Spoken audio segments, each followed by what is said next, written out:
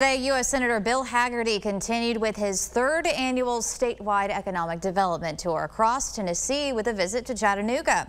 Hagerty started his day at the Hamilton County Annual Farm Bureau Legislative Breakfast. He then visited West Star Aviation, Coca-Cola Bottling, the Quartza Factory, and finished the day off at EPB's Quantum Lab. Just left a meeting here at EPB. They're talking about new technologies that are being brought to Chattanooga. This is called the Gig City for a reason.